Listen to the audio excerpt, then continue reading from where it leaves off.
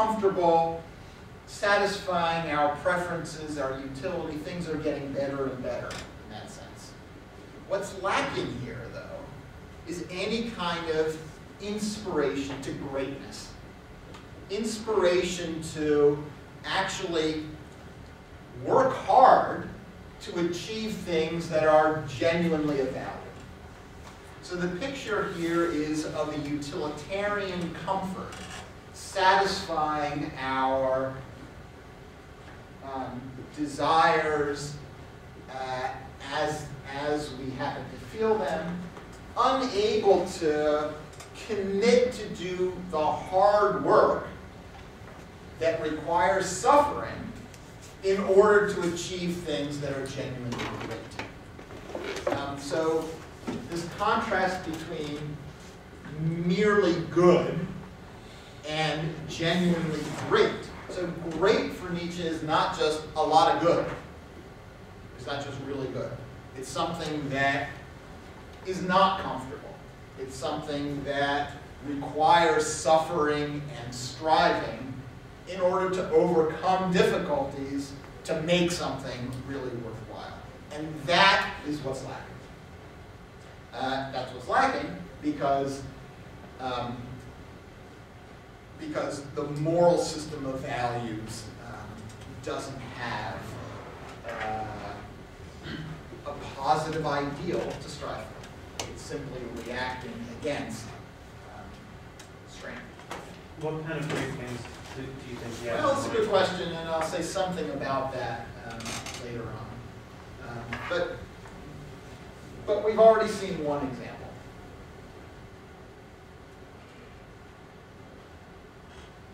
Or at least we've seen an example that Nietzsche hopes and imagines is an example. He's not really sure.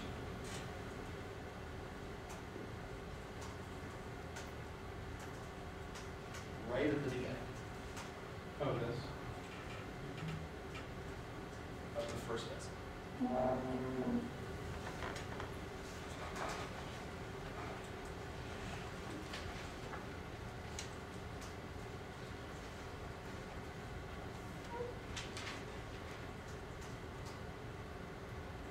Not the preface, right at the beginning of the first lesson. Who is he talking about? English psychologist. The English psychologist. Exactly right. He thinks that these guys probably are more wrong than right. But I said a few times, they're heroes. He imagines that they're heroes. They are not comfortable. They are not increasing their utility. They're disciplining themselves, suffering, struggling to overcome their own comforts to actually achieve something genuinely worthwhile. In this case, it's like honesty and truth.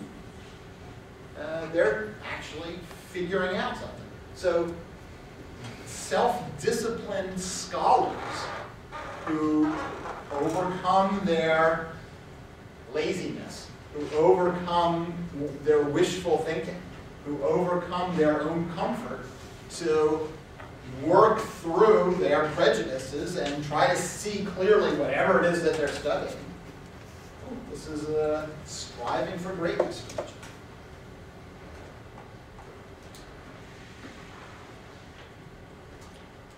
Okay, so Nietzsche's worried that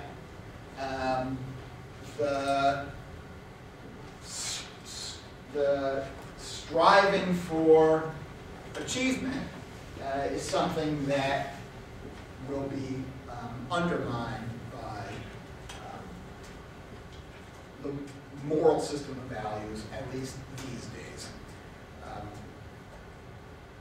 And that's a kind of view that nothing is genuinely worthwhile fighting for, trying to achieve.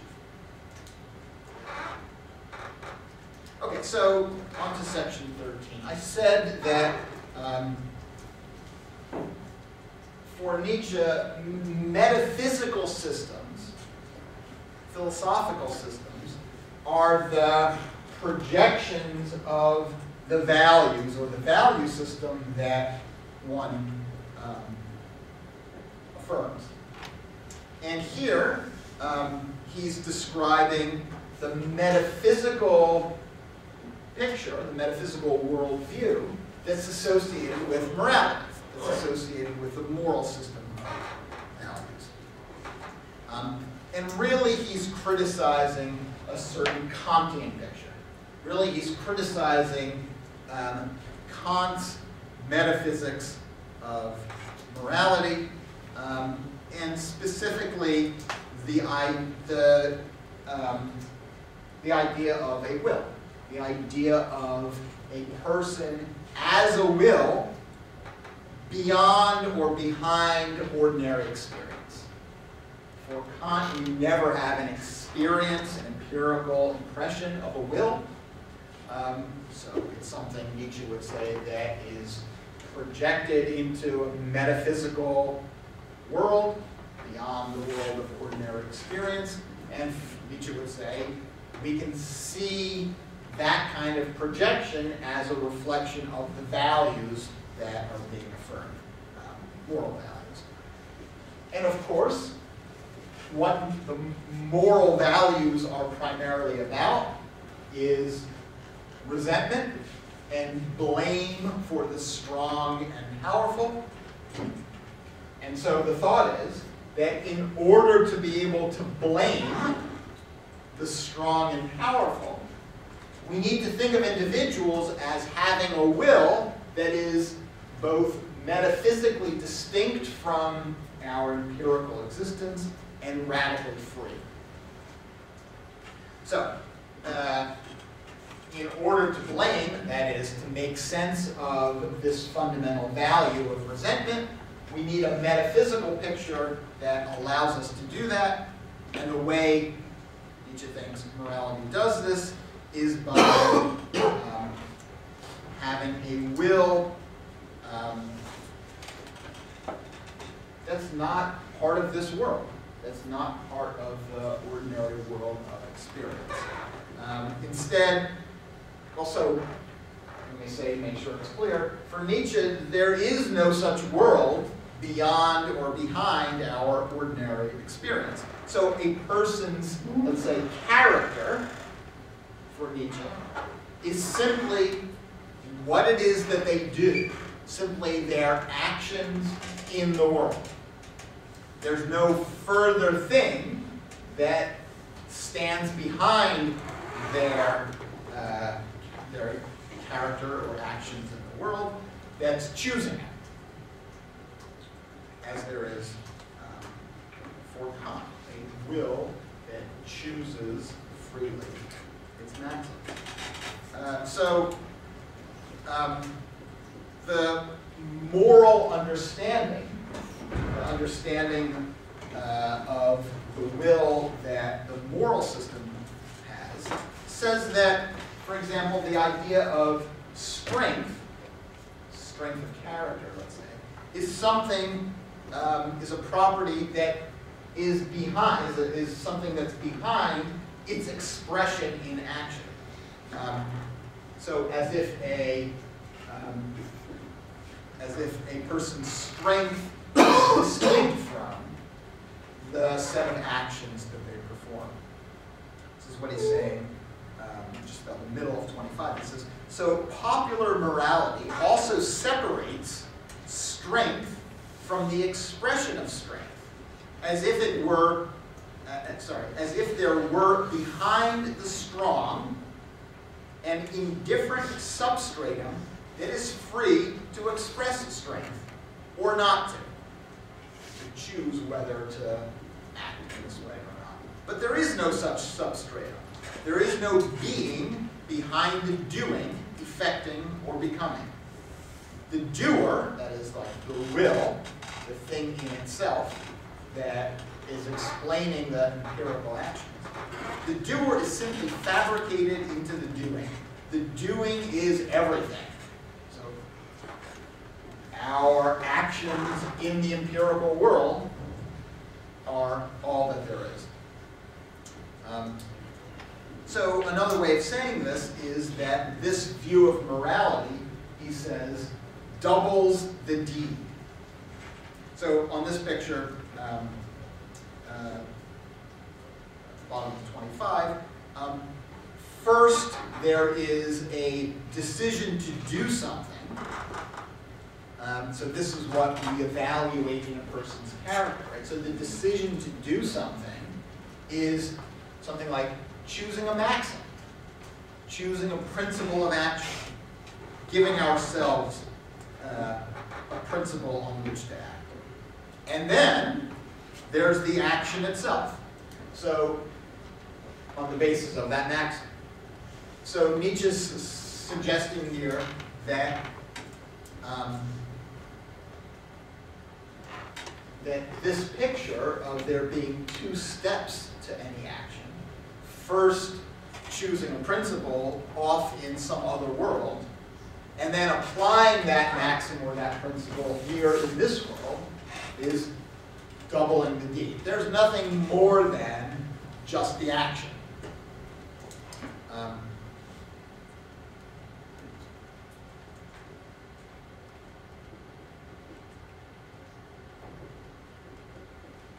That was on page 25, you said? Yeah, so toward the bottom of the page.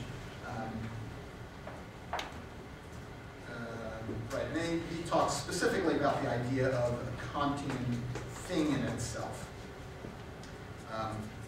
So as if there were behind all of our empirical actions, the things that we actually do, something that is the same for all of us, a thing in itself, a pure will, the idea of a soul is what he's talking about here.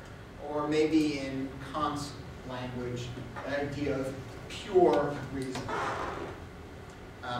So here we, on this metaphysical picture, we are all things in ourselves, we all share pure reason, and then maybe we differentiate ourselves by choosing our own maxims, maybe well, maybe poorly, and then our maxims lead to action. But in fact, Nietzsche thinks, there is no common core that's the same for all people off in some other realm. Some people have one character, other people have another. Some act one way, some act another. There's nothing that they share behind the empirical world that's the same.